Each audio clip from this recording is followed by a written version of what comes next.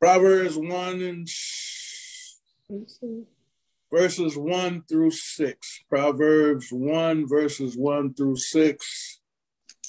Our introduction. A proverb is a short sentence, often repeated.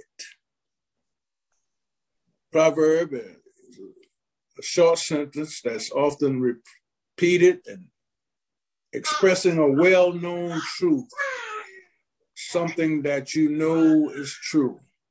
It expresses a well-known truth or a common fact. Would we mute our mics, please?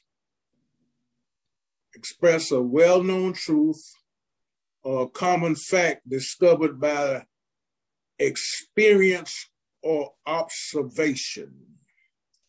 A proverb. Express a truth or a well-known fact that has been discovered by experience or observation. If the New Testament is the rule of faith, the book of Proverbs may be considered as a valuable rule of conduct. And so if you're looking, trying to discover how to live a successful life, Proverbs is a very interesting book to read and to meditate on. If the New Testament is the rule of faith, then Proverbs can be considered as the rule of conduct. If the world were governed by the whole wisdom of this single book, it would be a new earth dwelling in righteousness, a new earth dwelling in righteousness. Verse number 1.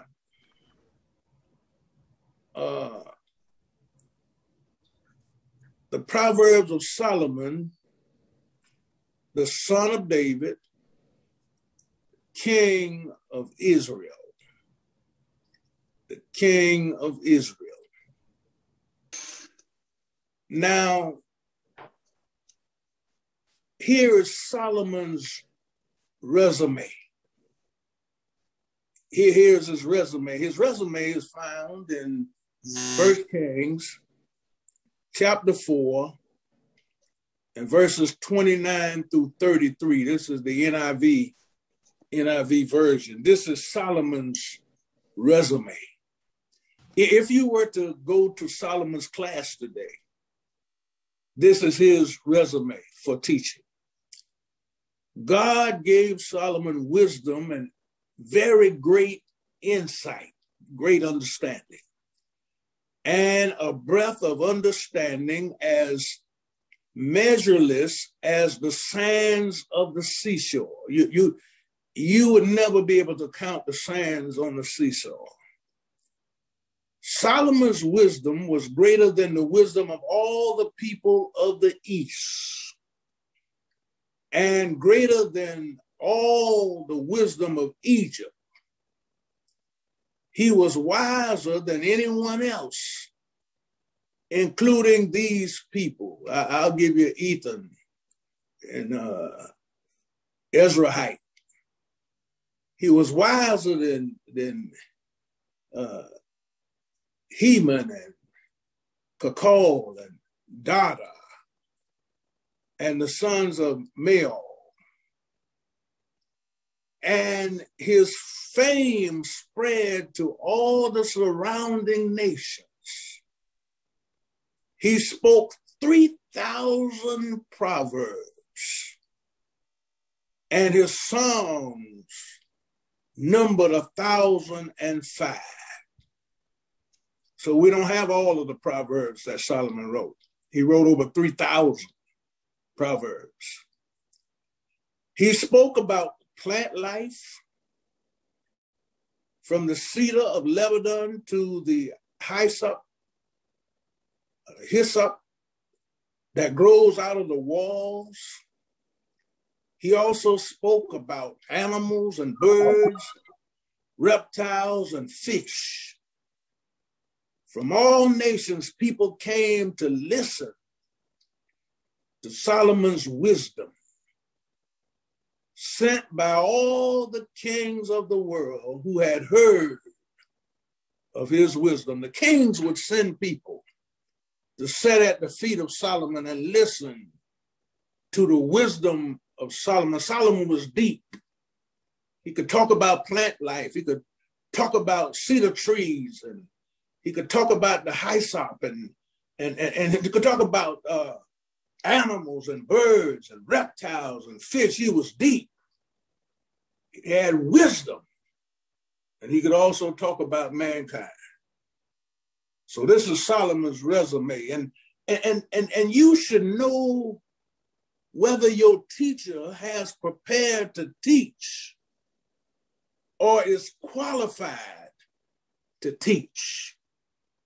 And quite often we get shortchanged in church because we have put people up to teach who have not prepared to teach. People who have not even taken one single class. People who haven't even bought one single book about the subject. But we have put them up to teach. So you should know something about the preparation or the qualification of the people you set under. So many people will go to these little house ministries, and then they'll come back and want to argue you down about the Bible. And they hadn't had any kind of preparation, hadn't taken the first class. So we need to know something about who is trying to teach us, who is trying to teach us. And so verse 2 says, to know wisdom and instruction, to perceive the words of understanding, to perceive the words of understanding. This is the purpose of the book, to teach, to know wisdom and instruction, and to perceive the words of understanding. The purpose of the book is to teach. And First King gives us another outlook at Solomon. Solomon prayed.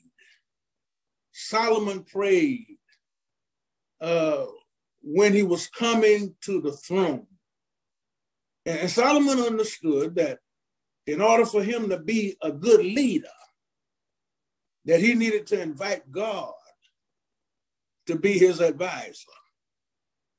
And so Solomon prays in 1 Kings 3:9 in King James Version. He says, give therefore thy servant an understanding heart to judge thy people, that I may discern between good and bad. Really, my brothers and sisters, that is the foundation of life. That we be able to discern, we be able to distinguish, tell the difference between what is good and what's bad, what is good for us and what is harmful to us, what brings us value and what does not. So Solomon prays this, give me an understanding heart to judge the people, that I may discern between the good and the bad. For who is able to judge this, thou so great a people? Solomon was a king over a great multitude of people. And the speech Solomon made pleased the Lord. It pleased the Lord. He invited God into his life. He invited God into his position as king. How many of us invite God into our position? How many of us invite God to our job? How many of us invite God to go along with us as we riding down the highway? And so Solomon says, the speech pleased the Lord that Solomon had asked this thing. And God said unto him, because thou hast asked this thing and hast not asked for thyself. Solomon asked God for something for the people. He did not ask for himself long life. Neither did he ask for riches for himself, nor did he ask for the life of his enemies, but has asked for thyself understanding. In all you're getting, my brothers and my sisters, get an understanding. Solomon asked for understanding to discern judgment, because he was a ruler over a multitude of people. And many cases will come before him. And so Solomon asked for understanding to discern judgment. He says, behold, I have done according to thy words. That's how we are going to be able to live successful as we live in obedience, if we do according to the word of God.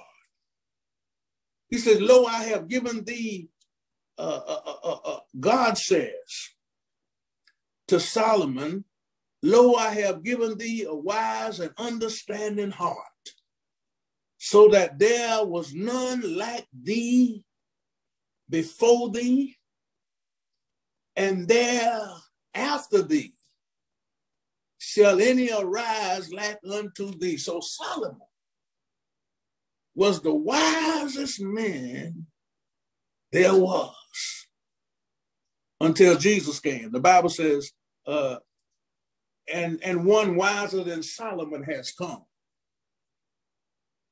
So until Jesus came, Solomon was the wisest man that ever lived.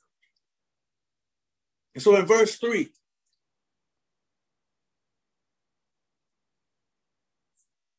to receive the instruction of wisdom, justice, and judgment, and equity. King James Version. The purpose of the book of Proverbs is to train us how to live, how to live in powerful living. The book of Proverbs trains us how we ought to make decisions, how we ought to live everyday life. And so Job says, to receive, I pray thee, the law from his mouth, from the teacher's mouth. Receive the law from his mouth and lay up his words in thine heart, in thine heart. Heart here represents mind. We need to store the word of God in our minds. In our mind. Put it to memory. Put it to our remembrance. Store it up in our minds. If we're going to live right and we come to a situation, then we need to download the word from our mind. How should I deal with this situation? How should I handle this? We need to download it from our mind. Listen, knowledge is worthless, it's useless, it's valueless without application. If you don't apply what you know, it's of no good to you. The Bible says faith without works is dead. See, some of us want God to do everything, but God expects us to play a part. If you're going to trust God, then you ought to go ahead on and do the work. You're going to do the work. Do the work. I believe that some people are still waiting on God to come give them the vaccination. Faith without works. If I ask God for protection from this virus, and I done visit this so many times, then I ought to have enough faith to get the shot. Faith without works is dead. So receive, I pray thee, the law from his mouth and lay it up in your heart. Knowledge is worthless without application. Wisdom should be applied to everyday living. It should be applied to everyday living. Verse number 4. In verse number 4, to give subtlety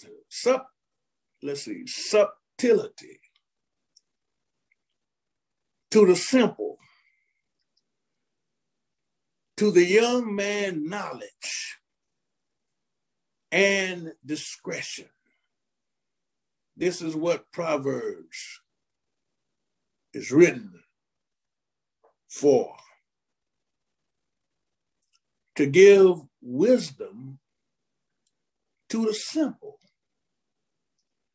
The Hebrew word rendered simple in Proverbs denotes a person who is gullible. And being gullible means you're easily deceived or you're easily led without moral direction and inclined to evil. Maybe of some of the folks that participated in that January 6th march on the Capitol had read Proverbs, they wouldn't have gone. They wouldn't have gone. They wouldn't have been so easily deceived. They wouldn't have been so easily led without any moral direction. And they wouldn't have been inclined to do evil. The lesson is, the sooner we learn these truths, the better for us. The sooner we learn these truths, the better we be. So here's what happens. Here's what happens, and here's what happens in many homes. This is why we have so much black on black crime and so much drive-by shooting and all that, because this stuff happens in a whole lot of homes. We often let the world train a child until he's too old and set in his ways to respond to wisdom. I think I ought to say that again. We often let the world, and how does the world train our children? Through the media, through television, through radio, through Facebook, through TikTok, to all of these devices. We allow the world to train our children until they become too old and are set in their ways to respond to the wisdom of God.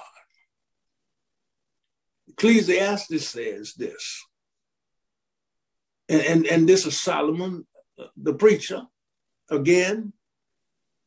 He says, remember now thy Creator. Remember God in the days of your youth, while the evil days come not. Boy, and the evil days are coming. Well, I remember I could run up and down the street and jumping and stay out there playing in the sun all day long, and it didn't bother me one bit. Now it's hard to even walk down the street because the evil days are come. Now the years draw nigh when thou shalt say, I have no pleasure in them. So remember God. Get our children involved. Remember God while you can serve. Remember God while you can still be of value to others, not just to yourself, but be of value to others. Remember God while you're young. Remember while you're young and strong. Remember God. The book of Psalms says in Psalm 19:7, the law of God, the word of God, is perfect, it's complete. It's complete, converting the soul. You know, it doesn't matter what I do as long as I preach the word of God. If the word of God doesn't change a person, they're not going to be changed. If the Bible doesn't do it, it ain't going to happen. And so the law of God is complete, converting the soul. The testimony of the Lord is sure, making wise the simple. If you want to be a wise man, or you want to be a wise woman, a wise boy, a wise girl, meditate on Proverbs. Meditate on the teachings of Proverbs, because Proverbs teaches us how to live. We need to know how to live. We need to know how to face certain situations and circumstances. We need to know how to make a choice. And so if you're trying to live successfully, meditate on the book of Proverbs. Verses 5 and 6 says, a wise man will hear and will increase learning. A wise man will hear and increase learning, and a man of understanding shall attain unto wise counsel. To understand a proverb, the interpretation, the words of the wise, and their dark sayings. Now, don't let nobody fool you. All of the Bible is not so easily understood. There are some difficult passages in the Bible. There are some mysteries in the Bible. And God has called those that he has called stewards of the mysteries of the word. Stewards of the mysteries of the word. And so a wise man will listen and increase in learning the rewards of wisdom. Proverbs 9:9 says, and the best way to interpret scripture is with scripture. Is with scripture. So Proverbs 9:9 says, instruct the wise, and they will be wiser still. Instruct the wise, and they will be wiser still. Teach the righteous, and they will add to their learning. They will add to their learning. I'm still trying to add to my learning. I can't stop. I'm still trying to add to my learning. Doctors and often have to be recertified. They have to add to their learning. They have to add to their learning. New situations sometimes call for new teaching. You have to add to your learning. Even the richest stores will close if they don't add to their stock. I've been in Walmart a few weeks ago, and the shelves were looking empty. And a couple of days later, the shelves were filled back up. We need to add to our learning, because the know-it-all will not hear instructions.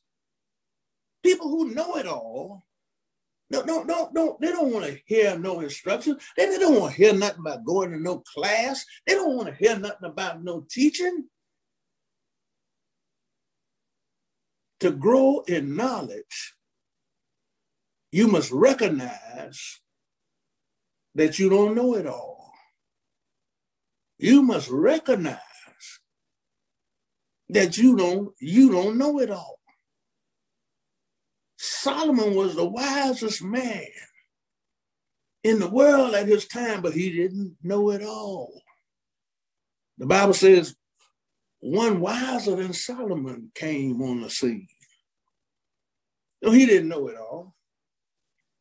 So we have to recognize we don't know it all. Here's what the writer of Hebrews says. He says, in fact, though by the time you ought to be teachers, you've been around so long. You've been here a long time, and you ought to be teachers. But listen, you need someone to teach you the elementary truth of God's word all over again. You've been around here all this time, and you have not applied yourself to learning, and now you need someone to teach you the elementary thing, the beginning, the elementary stuff of God's word all over again. He said, you need milk, not solid food. You can't eat solid food. You can't eat a parable. You can't eat a piece of scripture that is difficult to understand because it'll give you indigestion. You need milk. And anyone who lives on milk is being still an infant. And you're saying this to the church. Being still an infant is not acquainted with the teachings about righteousness, but solid food, the entree, solid food is for the mature, who by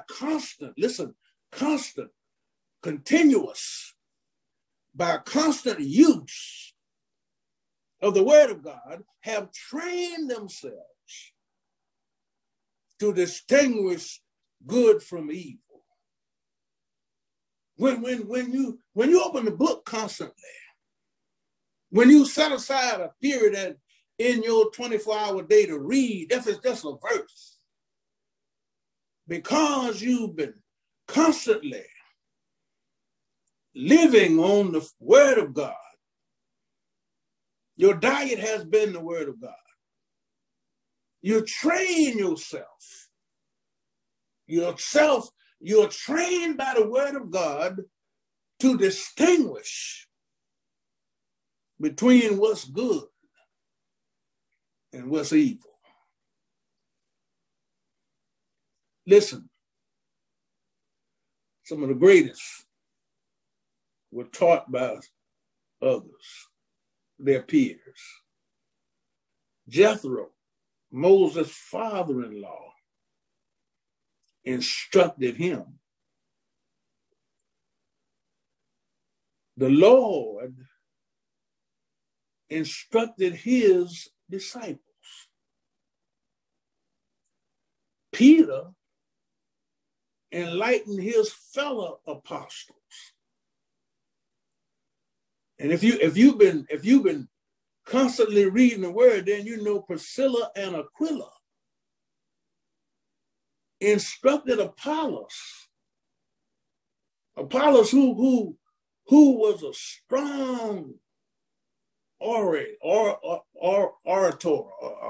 He was strong orator, somebody who could preach, make people stand on their feet. He was eloquent of speech. Apollos was deep, but Apollos' doctrine was wrong. And so Priscilla and Aquila, a husband and a wife, who had been instructed in the word of God, called them aside and they taught him the word of God more perfectly, more completely. They taught him. So down through the years, people who were great were taught by others. And how many disorders and false teachings might have been spared to the church if the church would value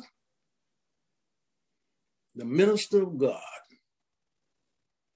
as an interpreter with a position divinely appointed.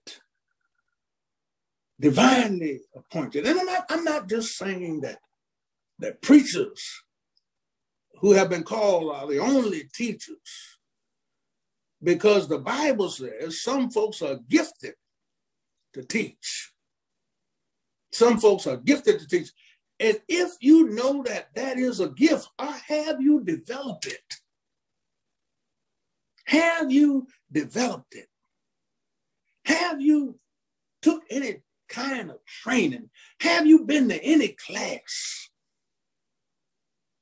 Have you developed your gift to teach?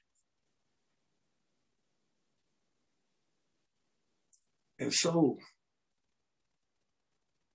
Solomon starts out in this lesson teaching us the value of wisdom. And wisdom comes from listening. You'll be surprised how much you can learn listening. It says Proverbs are a group of short statements that has been made by facts that are true, by observation and experience. Observation and experience. And so Proverbs has a lot to say to us. It has many areas that are needed for everyday living. It shares with us how to live a better life.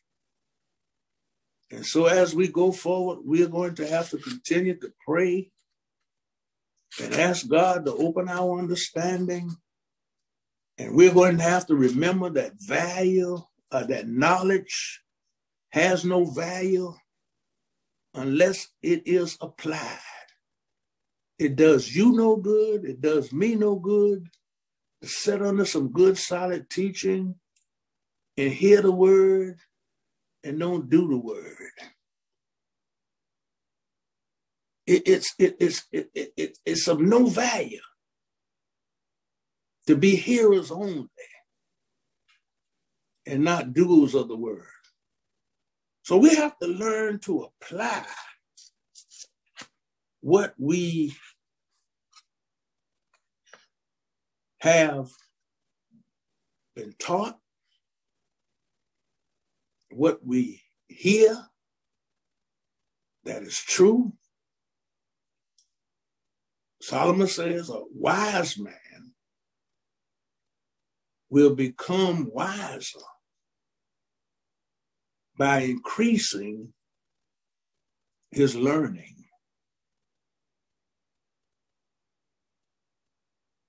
Don't live where nobody can tell you nothing.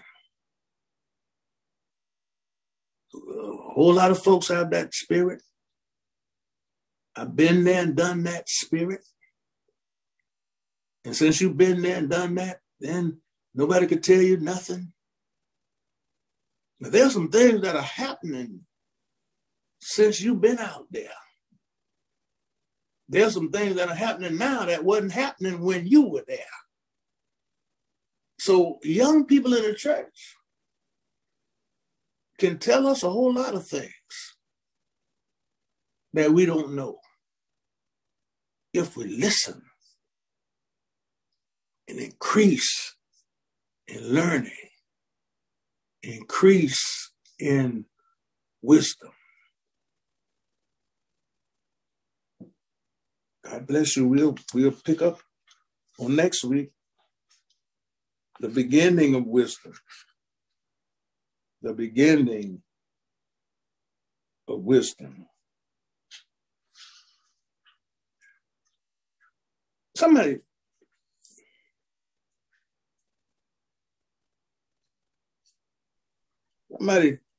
share with us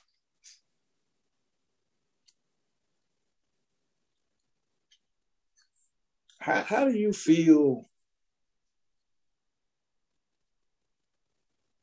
about sharing with somebody else when they're going in the wrong direction? And how do you base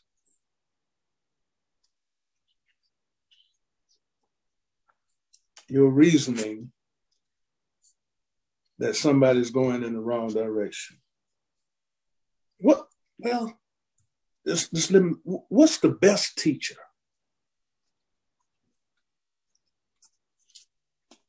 The word of God.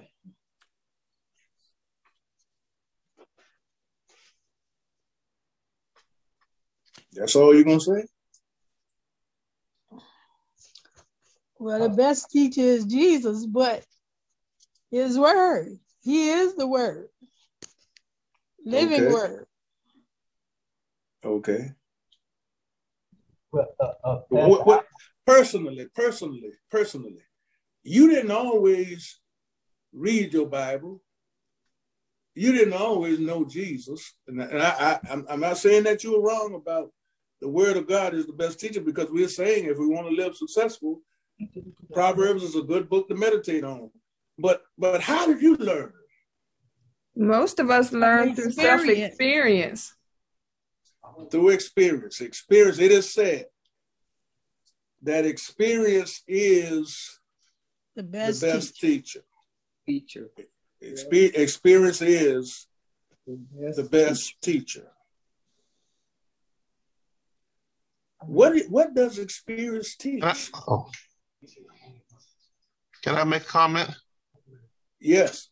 Not necessarily experience, but also observation. If you see something that you want to do and somebody else is doing it, something that they're doing that you don't want to do, then you can see what the outcomes are going to be either way. And that's from observation. Amen. Solomon talks about experience and observation.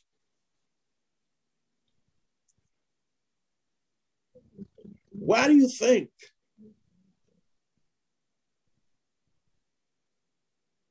so many people? Well, we'll just take the virus for instance. Why do you think so many people are contacting the virus? Because they're not listening and they're not doing what they're asked to do.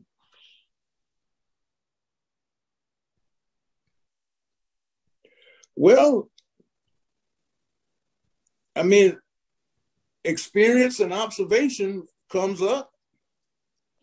A whole lot of folks have experienced that sickness in their family somewhere down the line. And a whole lot of folks have observed their neighbors and their co-workers getting sick. Some people believe it more when it happens to them. Okay, that's experience comes in again. Right. Some people, which which would you prefer? Which is safest? Which one of those teachings you think would be safest? Observation. I agree. I go with observation. I don't agree. have to experience everything. That's right. Yeah.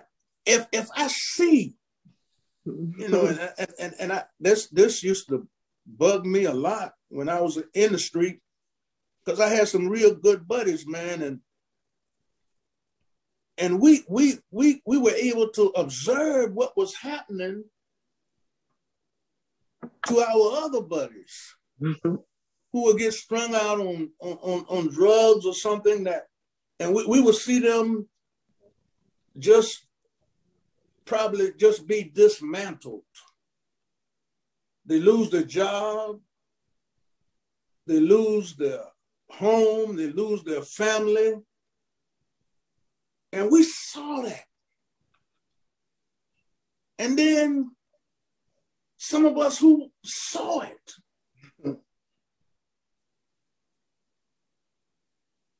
went and got hooked. They ain't think it would happen to them, even after they saw it. And you know what? Thank you for that, Sister Jackie, because that tells me what the Bible says too. The Bible says they have eyes, but they cannot see. They cannot see. They cannot see. They got eyes, but they cannot see. But observation is the safest method. Yeah. If I see it, why do you think it won't? I mean, how could I think that it won't happen to me if it happened to somebody just like me? That's right. But it's happening. You know, people walking around every day thinking they're exempt. It can't happen to them. Pastor, out there on Montgomery Street down from St. Luke, we was out there witnessing in the park. And I would talk to this guy, you know, he looked like a drunk. And I told him that I used to drink, I used to be an alcoholic. Then I told him how God changed me. I said, I'm not no better than you. The only difference between me and you, I have God in my life and you don't. But you know, a guy started crying. I could feel his pain. And he started crying. I said, and I ain't stayed in him down. I said, look for God, my man. You'll be all right. And I felt that in this over 16 years ago, I feel like today that the guy is saved. That's in my spirit, that he was saved. Because the word that I shared with him, he started crying. He started crying, Pastor. You know, and that's what we have to do, share our experience with people like that. Especially if you've been with it, especially if you've been, I can talk to alcoholics. I can't talk to drug addicts. I can tell them some things, but I mostly talk with alcoholics because I've been there and done that. Only God, because God's grace. That's why I'm here today. And I'm not ashamed to tell people I'm an alcoholic. You know, and the Spirit lead me to tell people I'm alcoholic in certain situations. A lot of times you might not hear me talk about it, but sometimes the Spirit, especially I'm talking about alcohol and stuff like that, I can speak to them. Amen. You know, there are two verbs that we can't get around. We all was or we all were something. Yeah, that's right. We can't get around it. We all were or we was something. You know? That's right. And sometimes God lets us lay out there and lets us lay out there and play in our misery. So when he saves us, that we can identify, just like you said, that we can identify with others who are going through. And the first step towards salvation is a broken spirit. And so when that guy, if he broke down and cried, it meant that he didn't want to. And whatever it was that he was using had a stronghold on it. And he didn't want to be out there. That's a question. He couldn't break the stronghold. And Good you can't evening. do it by yourself. Okay. Yes, ma'am. Good evening. I have a question. So Deacon Baker said that the only difference between he and the guy that he was witnessing to is that he had God and that guy didn't. So if you're an alcoholic or crack addict or whatever, does that mean you don't have God? Because some people could just be experiencing something at that moment that's causing them to, do whatever it is that they're doing. So does that mean alcoholics don't have God? Because that's really, being an alcoholic is it's a disease. So it's just like having cancer and any other thing, it's actually a diagnosis. So I'm just wondering, if that's safe to say, if you're alcoholic, then that means you don't have God. Well, alcoholic would be a little different from cancer or whatever, because you don't choose cancer usually. Cancer might choose you, but you choose to be an alcoholic. And if not you all the time, though, not necessarily. It could be it, but there are some situations, that some people are in situations that cause them to turn to, because that's all they know, that's how you cope or whatever. But sometimes people, get into things or situations that cause them to do X, Y, Z. So that's why I'm just wondering. So in that case, is it safe to say that they don't have God? Can I answer that? Please. Because I was a drug addict at one time. I know that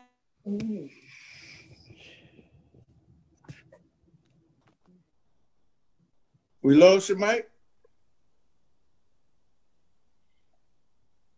Yeah, we lost her again.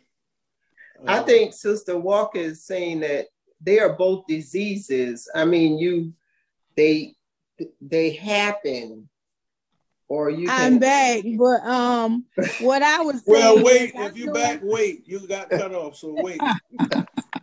Yeah, alcoholism is a disease. It's described as a disease too. They happen differently, but they are both diseases. Any kind of drug habit is a disease, just like one that causes sickness in your body. So I think that's what Well, is it contagious? all diseases are contagious. Well, No, it's self-inflicted. It's self-inflicted. I drank too, and I drank a lot when I was out there, but I did it by choice. It's a choice. Yeah, but you were stronger too. But yet still, I choose to do it. I could have gotten hooked up just like they did. Choice. Yeah, but I think the point is that that they're both diseases. No, it wasn't a disease. I choose to do that. I choose to put that in my body. But Pastor, we choose to do a whole lot of things. A lot of us do things that's sinful, but that doesn't mean that we don't have God. I might not be an alcoholic, but that doesn't mean that I do everything that's right every day, all day long. So I don't. The question is if somebody is an alcoholic, does that mean that they don't have God? I just want to understand that. I can't agree with that. I cannot agree with that, because when it says in the Word of God that all of us have fallen short of His glory, there have been many people that have been saved. They have gone through trauma in their life. They have gone back out into the world of whatever sin they might have encountered, prostitution, drug addiction, all of these things that they might have brought, that they might have been saved from when they came to know God. But things happen in people's lives. Just like Leslie said, things happen in people's lives. When they go back out into the world, they still have God. They left God. God didn't leave them. So that means that They can come. They're not without God. He said, "You left me." Well, hold on. We all have God in that situation. We all have God. But then the Bible says, any man that be in Christ is a new creature. I agree with that. Now, I'm not saying you don't have God, but it's hard to be saved and be an alcoholic. Amen. Right. It's hard to be saved and be an alcoholic. Because you trusting in alcohol more than you trusting in God. Absolutely, Pastor. And can I also say this? The Bible says that God don't dwell in no unclean place. So I knew I was in an unclean place and he was not with me. I would pray to him even while I was addicted on drugs. But I knew he was not with me until I made up my mind that I was going to leave the world behind and come to him. Yeah, and I'm saying, people go through stuff. Yeah, you might lose a relative, you might lose a loved one, and it might cause you to hit the bottle. But it doesn't cause you to become bottle dependent. Some people are weak. A good man, the Bible says, a good man falls 7 times, but he get back up. Amen. Amen. That's the key. So you don't stay in it. And I'm like I said, I've been out there too. I drunk more than my share. I done drunk enough for somebody else, but I didn't stay in it, because the only way you're going to get out of whatever you're in is you want to. Yeah, you have to have willpower. It takes strength and willpower. It takes God too. But a lot of people are just weak, and they end up becoming addicted to certain things, and they do need help. And I think that's why it's described as a sickness with some people, because they just don't have that willpower. They're weak, and they just don't have enough willpower to just let it go. I mean, some people recover from it, but there are many who don't. Well, first of all, you got to receive Jesus Christ as your Lord and Savior. Once you receive him, you will change. You may have done those things, but once you receive God, he'll give you that power. Just like my husband said, he doesn't desire that anymore. God will remove that from you. And we speak from experience. I didn't drink, but I gambled the Lord's money. I didn't know it was his. I thought it was mine. But once I got saved, I changed. I don't do those things that I used to do. And so you got to pray and ask God for willpower. Like Pastor said, people who drink, they drink because they want to drink. They use that as an excuse. But there's no excuse for you to have a habit like that and not want to get out of it. People see, and even though they see drug addicts, they see what happened to them. We see all of this. You still got people there who still doing it. A lot of them. You got to pray and ask God for power. He gives us free will. We got free choices.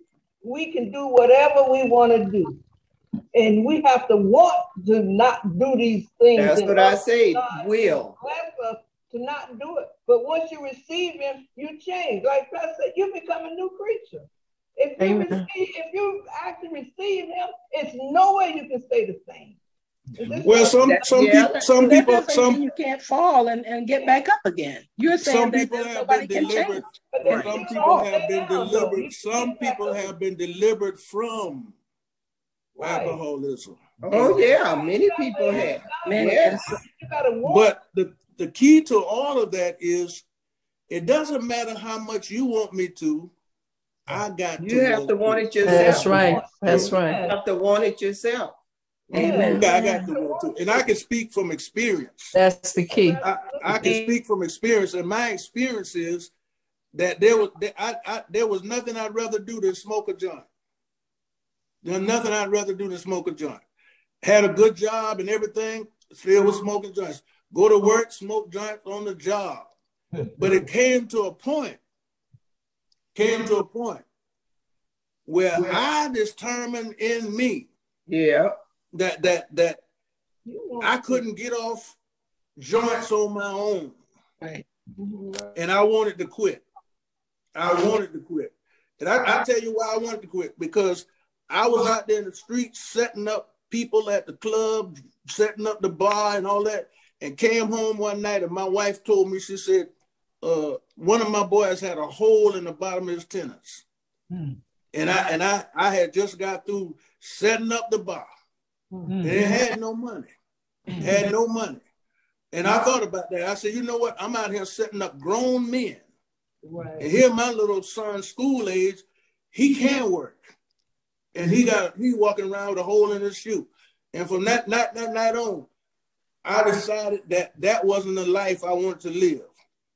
And I had some joints in my pocket that night on my way to work. And you know what? I took them joints and put them in a trash can and went on to work. I was working the midnight shift. I put them in the trash can, went on to work. And when I got to work, if I had them, I would have smoked them. Right. But when I got off that next morning and came home, the trash man had done come and dumped the trash. Came and dumped the trash. I went in the house and got in the bed and went to sleep. And that's the last time I got on my knees and I asked God to deliver me. Deliver me from this. And that was the last time I smoked a joint, drank any kind of liquor or anything else. You know, you have to get to a point in your life where you're sick of being who you are. I was sick of smoking cigarettes. So I went through that myself. I was delivered from smoking cigarettes. You know, I mean, it's you have to want to do it because it's not easy. Any habit is hard to break. Anything. So you really have to want to do it. And if you want to do it, then you know you can't do it on your own. You have to turn to God. Even food addictions. Any addiction. That could be an addiction. Amen. I mean, you also have to know that God will hear and answer your prayer, even if you are addicted to something. You got to believe within yourself that God hear me. Because if I talked to God when I was out there, I said, God, I can't do this by myself. I need you to help me, Lord. Come away from this and stay away from this. And God heard me. I know he heard me. I know it today. Yeah, we hear you. We hear you. Yes, he heard me. Yeah, we hear you. I know hear and answer your prayer. No, but the last lesson we just finished, it talked about anything that you put before God. We talking about food addiction and all these kind of addictions. Anything. Yes. It doesn't matter. Anything you put before God. Ain't always the bad stuff. Yes. Anything you put before God is an idol. Amen. Yes. Pastor. Yes. Sister Clay. We just, as you said, we just studied in 1 John. It's the third chapter and the 9th verse. It says, whoever is born of God doth not commit sin, for his seed remaineth in him, and he cannot sin because he is born of God, which means he has the divine nature. You will not continue sinning if you are in God, if you are in Christ. However, this is why we have the church. We have one another to help one another through these things. But a lot of times people don't want to tell, but we should make it so that we're open to help one another and not talk about one another. Amen. Amen. Amen. As I had a guy at Reverend Robert's church who testified about he was a drug addict.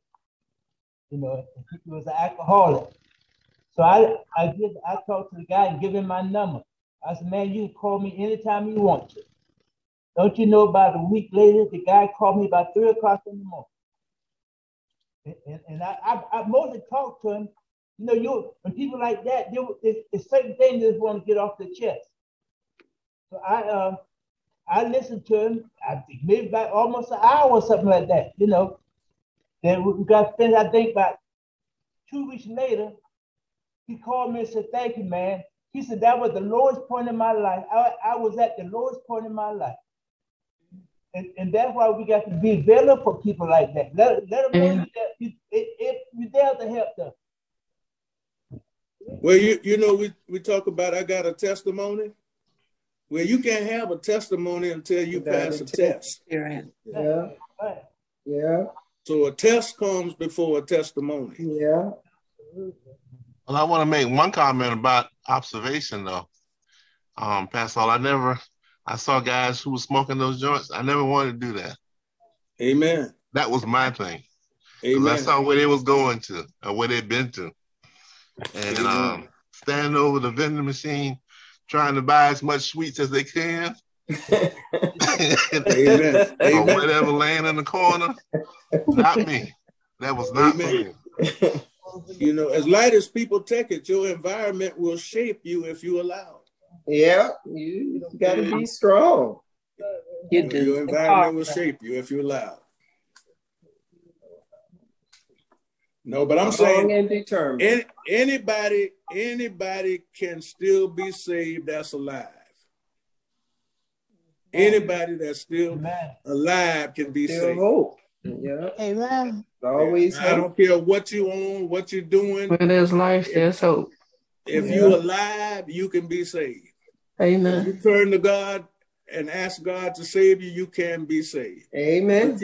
But you got to want it. You got to want it more than what you're doing. You got to want it more than what you're doing. We just got through talking about what Sister Clay was talking about. We just got through talking about in 1 John. Anything that we put before God is an idol. Yes. And any idol is a sin.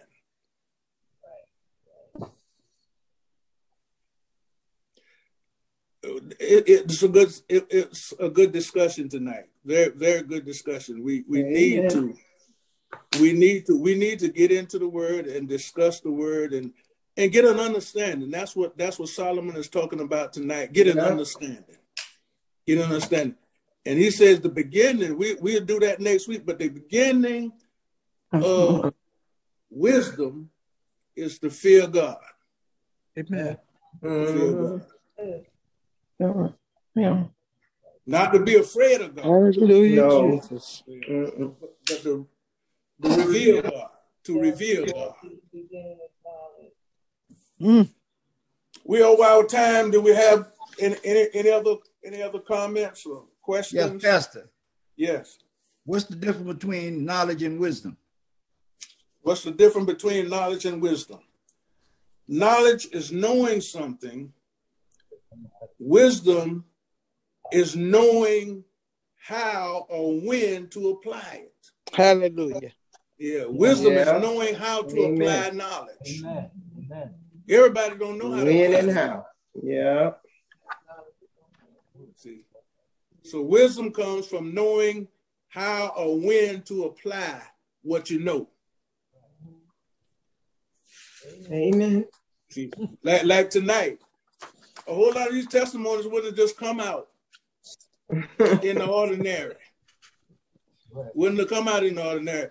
There's a time and a place. Yes. Amen. You know, so wisdom comes in knowing when and how to apply what you know. Any other? Like talk to school, I got food. Praise the Lord. You all got wisdom. Amen. Everybody online got some wisdom. Amen. Praise the Lord. We off to a good start. First week that God has given us in another year. I mean, we like to say, you, Lord. We like to say a new year, but the years just keep on coming. They ain't new to God.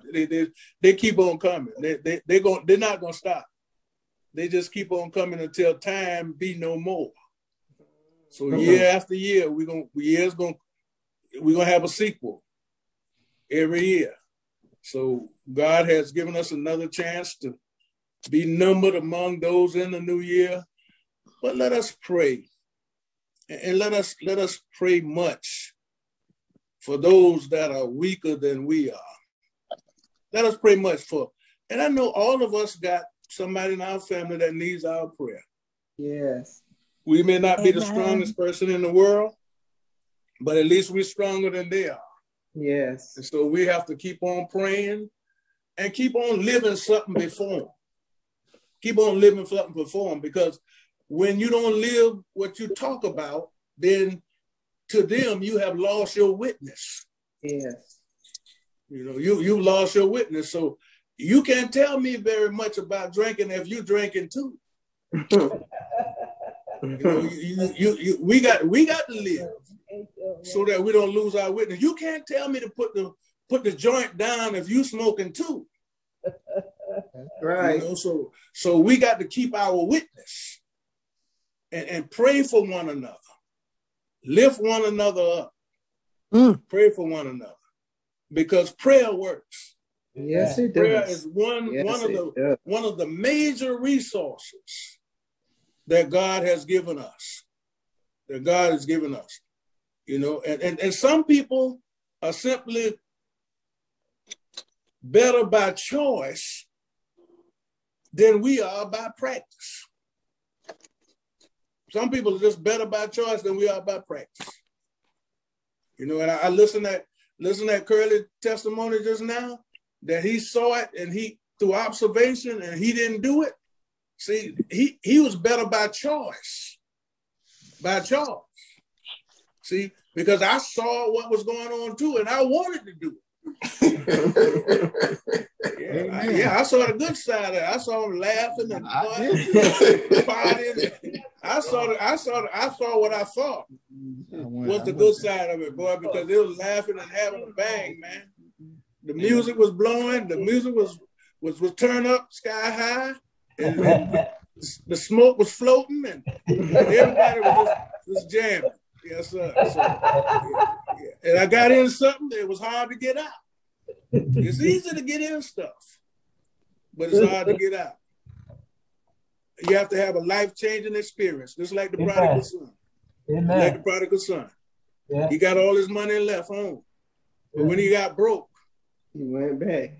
He went back where he knew he had a blessing. He went back where he knew his blessings came from. Mm-hmm. So, amen.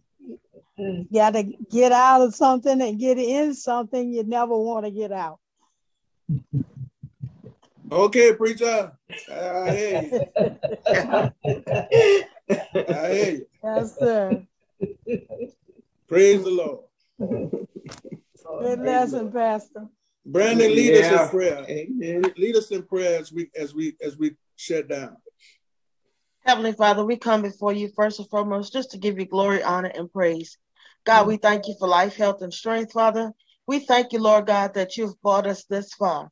God, we thank you most of all for this Bible study and for the ability to be able to come together and to study your word, because you told us in your word, Father God, to study to show ourselves approved. So God, as we continue to study, oh God, allow us to grow more in you. Allow us to grow with a better understanding of what it is that your word will have for us, because your word is our guiding light. Your word is a lamp unto our feet and a light unto our pathways, God. And for that, God, we just tell you thank you for your word. Thank you, for our pastor on tonight, oh God. And we just ask that you continue to shower down blessings upon him and upon his household, oh God. Bless him, oh God. Open up the windows of heaven and pour out blessings that he will not have room enough to receive. We ask right now, Father God, that you just bless Second Honor as a whole, God. Yes, Lord. Glory. We thank you, Father God, for keeping the doors open. We thank you, Father God, for keeping things moving. And we ask, Lord God, that you allow us to be steadfast, unmovable, always abounding in your work, for our labor shall not be in vain. These and many blessings we ask in your precious and holy name. Amen. Amen. Amen. Amen. Amen. God bless. Everybody all right? Oh, yeah. All right. Well, good. Amen. God bless. And be safe, be careful, and be smart. Just keep being safe, be careful, be smart. Let us pray for one another, and let us pray for our churches, and pray for our loved ones as well as our neighbors, and even lift up a prayer for our enemies. Yeah. Amen. Amen. Amen. God bless you. God keep you. Enjoyed you guys.